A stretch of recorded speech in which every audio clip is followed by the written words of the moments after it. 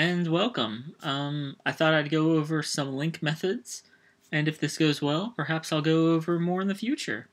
This tutorial will cover min, max, average, sum, and count methods. Easy stuff. LINQ is a namespace with a whole bunch of methods you can access in C# and NVB. This will be in C#. Now, if you notice, I have using system.linq, which is how you gain access to the LINQ methods. And I have collections.generic, which is why I'm using a list, which is right here. You can use a regular array if you want. That's fine, but I like lists because they're infinitely better. I'll show you, maybe I'll even do a tutorial on lists in the future. So I have a list, and I have 3 elements in it. And I call it my list. And by doing mylist.sum, when you run it, it'll run and show 6. Because it's just adding the numbers. That's easy enough, pretty straightforward. Let's do another line. So console.writeLine, mylist, let's do min.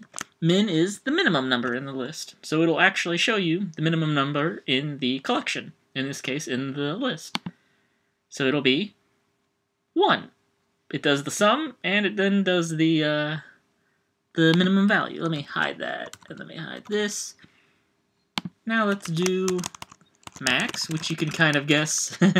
You should be able to guess what it will,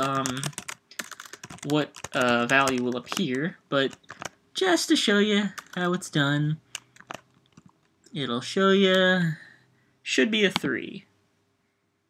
And it's a 3. Good. So it'll show you the highest value. And then, let's see, the average is pretty cool. Average does, well, does what you think it'll do. Average in math. So let's give that a shot. And it'll display a 2, right? Because 3 plus 2 is 5. Plus 1 more is 6. And then 6 divided by 3 is 2. So that's easy.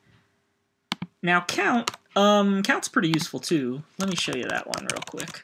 Console.writeLine, mylist.count. And what this will do, before I run it, is it'll always display the length of the collection. So this will be 3. Because there's 3 elements within the list. So that's, yeah, that's how you can use these methods in LINQ. And if this goes well, or if it goes decent, then maybe I'll go over more methods, and maybe I'll even go over a little bit of everything.